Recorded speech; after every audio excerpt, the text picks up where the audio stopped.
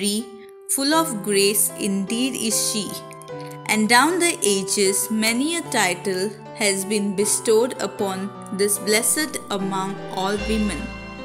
But one of Our Lady's oldest titles is Mary, Help of Christians. Saint John Chrysostom used it as far back as 345 AD. This Marian title is also tied to Our Lady's intercession when Christendom fought against her enemies during the medieval era.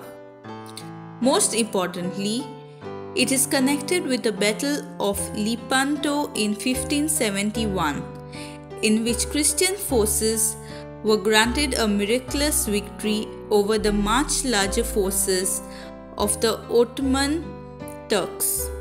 After Pope Saint Pius V appealed to the Catholics to pray the Rosary and seek Mother Mary's help. Without this victory to Our Lady's intercession, Christendom would have been lost. In 1814, Pope Pius VII, who was imprisoned by Napoleon Bonaparte for 5 years, was released and returned to Rome on 24 May. 12 months later, in 1815, he declared 24th May as the feast day of Mary, Help of Christians, in thanksgiving for his safe return. For all these reasons, this Marian title is closely connected with the Church triumphing over her enemies through the protection and intercession of the Blessed Mother. In 1903, her image as Help of Christians was granted a canonical coronation by Pope Leo XIII. Have faith in the Blessed Sacrament and Mary, Help of Christians, and you will see what miracles are. That's what Saint John Bosco used to always say.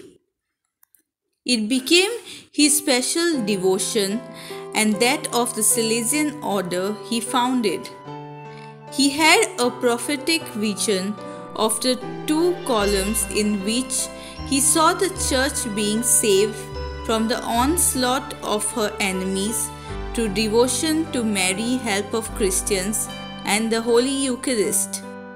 In fact, it was through his work that this devotion spread far and wide and continues to be propagated in the world by the Salesian family, which recognizes and invokes Mary, Help of Christians as its principal patroness. From the very beginning, Saint John Bosco placed all his work under the protection of Mary, Help of Christians. In 1862, Don Bosco said to one of his priests, "Our Lady wants us to honor her with the title of Mary, Help of Christians. The times are so sad that we need the Holy Virgin to help us preserve and defend the Christian faith. Once again, the whole world is going through a tragic situation where the COVID-19 pandemic has not just paralyzed the world but has also affected Christendom. All over the world, the church services have been affected. At such a time, we ought to call out to Mother Mary, Help of Christians, to give us the courage and strength to continue giving her beloved Son Jesus to the world, so that His salvation and good news will reach the ends of the world. Let us say to her as Saint John Bosco used to do when things were difficult or confusing, Mother Mary, shall we begin to do something?